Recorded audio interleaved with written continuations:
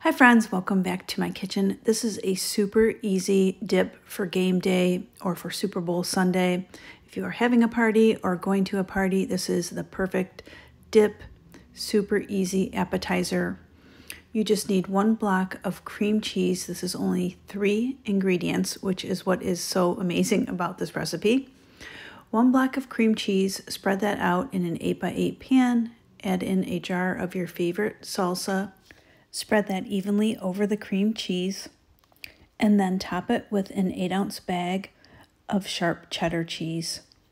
How easy and simple is this? It's so delicious.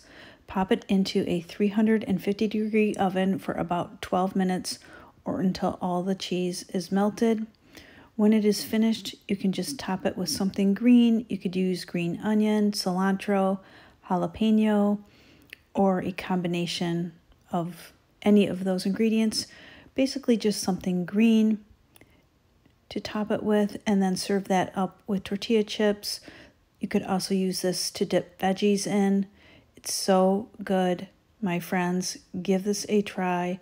I promise you will not be disappointed. Bring it to a party, serve it for the Super Bowl.